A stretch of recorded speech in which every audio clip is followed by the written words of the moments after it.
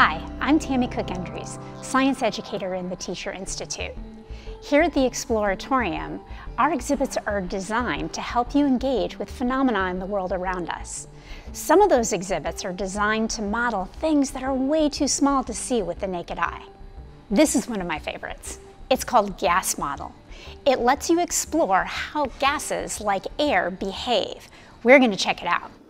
When the machine is turned on, each ball in the chamber represents a molecule of a gas. Each one has energy that makes it move around. In the case of real gas molecules, adding energy in the form of heat makes them move faster. In this case, the balls gain energy when the base vibrates more. Molecules in a gas are constantly moving, just like in this model. Let's do it again. But this time, I want you to focus on what you hear. Try closing your eyes for a minute. Do you hear that sound? Every time one of the balls hits the chamber, the base, or the lid, it exerts a force on whatever it hits. Air molecules do the same thing. We call the combination of all of the forces of the collisions on the inside of the chamber pressure. The more times you hear the ball slam into the container in a given amount of time, or the harder it hits, the higher the pressure. Now these balls are much bigger than gas molecules, so you can hear them every time that they hit a surface. That isn't true with gas molecules. But there are so many tiny gas molecules that they can still exert quite a force even though they're so small. What do you think you could do to cause the pressure to increase? Did you consider increasing the energy that you add? If I turn this dial, it will make this plate at the bottom vibrate more quickly and add more energy to the system. What do you think is going to happen as I increase the amount of energy I add? Now watch and listen to what happens. You may notice that the pressure seems to increase for a split second, but then something else changes. Because the balls are moving faster, they're pushing harder on the lid, causing the lid to move up.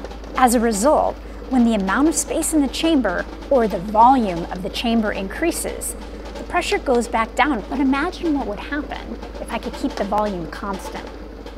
What would happen to the pressure? We actually have a version of this exhibit that you can build at home so you can play with molecules more. We call our do-it-yourself at-home versions snacks. Here I have a wire basket that's filled with table tennis balls and 2 pieces of cardboard that are going to frame these table tennis balls. Now, unlike that exhibit over there, this one, the top can't move up and down.